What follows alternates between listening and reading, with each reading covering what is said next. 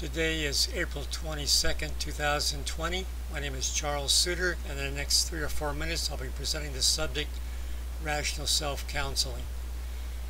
Rational self-counseling is just a process for overcoming emotional distress. It's been around for quite a while, helped a lot of people, and I'm sure it will help you as well. I presented these topics before in previous presentations, such as overcoming emotional distress, overcoming melancholy, rational challenges to irrational beliefs, part 1, 2, and 3.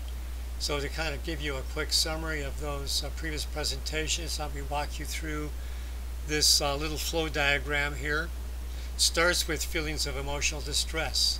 Most people tend to have some feelings of emotional distress, probably 3 or 4 or more times a day, depending. And the application for rational self-counseling is when you notice you're in emotional distress. First thing you do is you ask yourself, is this threat imminent? The answer is yes. Your house is on fire, you're in an earthquake, a car's about ready to hit you, you need to take quick action. And that's what you do. You proceed rationally. You take immediate action to protect yourself, and you repeat those actions until the threat is eliminated. However, if you assess that you've been in a situation, you're in a conversation, you made a mistake, no immediate threat to yourself, life, values, property, then your emotional distress is most likely a result of irrationality.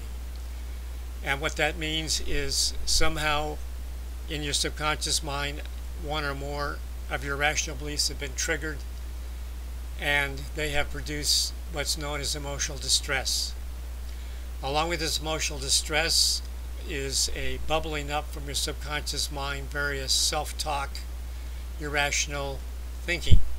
So listen to your self-talk for irrationality, and then apply the rules of irrational thinking. Now, these are all rational challenges that you can make. You can apply one or all of them to each of the irrational thoughts that you might have. They include such as, is this an example of all or nothing thinking? Aren't there shades and degrees in between? Or overgeneralization without evidence. This is very similar to jumping to erroneous conclusions without sufficient evidence. This is an example of filtering out the negative, spending too much time thinking about the negative. Maybe this is a magnification through exaggeration. Maybe this is just a little bump in the road and not as bad as I think it is.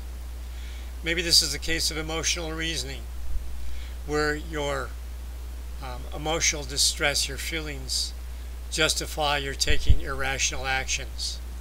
Maybe this is a moralizing should. We're all been conditioned through a process of socialization, and we've been told what good people do or shouldn't do. We've developed a number of shoulds. You should not do this, she should not say that. Have any of these shoulds been triggered? This is an example of labeling or categorizing. The subconscious mind likes to categorize situations so they know how to respond to it. Have I miscategorized this? Are there significant differences between this situation and my normal categories? And then the last two are where you're thinking you're not okay and or others are not okay. You have to remind yourself that you're perfect just as you are, and so is everyone else.